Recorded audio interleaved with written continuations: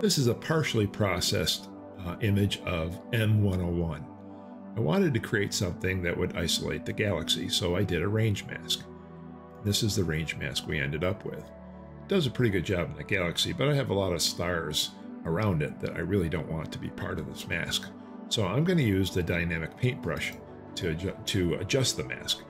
DynamicPaintBrush is a $5 premium product that can be brought down. I think it's well worth the $5. I use it a lot to basically edit masks like this. So basically you come in, you can adjust your brush size. I have the brush size set to something relatively large here. I'll make it a little bit bigger. And then you can come in here, and as I click draw, I begin to wipe out the detail to black. And I can just swing this through the image.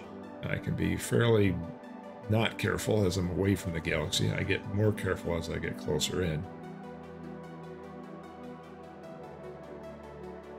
But with a little bit of action, I can wipe out the parts that I don't want to be included in the mask. I'll stop there. That's enough to give you a demo of how you might use this to modify your mask. Then when you're done, you click execute, and all those strokes will be made part of the image.